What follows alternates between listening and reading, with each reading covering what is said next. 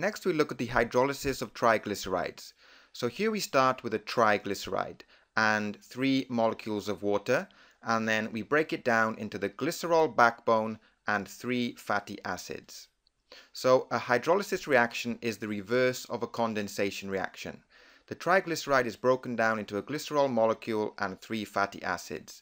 This reaction occurs during the digestion of triglycerides, and the reaction is catalyzed by the enzyme lipase.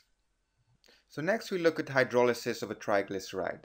Earlier we looked at the formation of a triglyceride, that's 1 molecule of glycerol reacting in a condensation reaction with 3 fatty acids to form a triglyceride and 3 molecules of water. Well, in a hydrolysis reaction, we start with a triglyceride, we add 3 molecules of water, and we break it down into 1 molecule of glycerol and 3 fatty acids.